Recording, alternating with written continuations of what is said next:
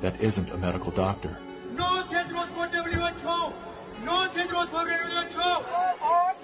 The appointment to the organization's highest position was controversial, given that in his previous role as Ethiopia's health minister, Tedros was accused of covering up 3 major health epidemics. Tedros is no stranger to controversy. As a former Minister of Health in Ethiopia, he has been accused of an alleged cover-up of 3 possible cholera epidemics.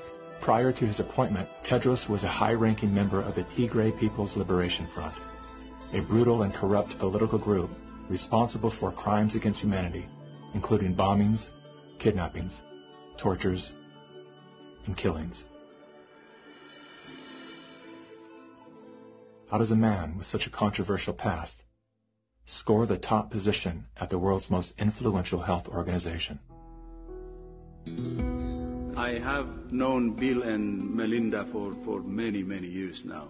While serving as Ethiopia's health minister, Tedros became intimately intertwined with both the Gates Foundation and the Clinton Foundation. The health minister of Ethiopia, one of the ablest public servants I ever worked with. With the backing of the 2 most powerful foundations on earth and the full support of the Communist Party of China, Tedros was a shoo-in. We will have many body bags in front of us if we don't behave.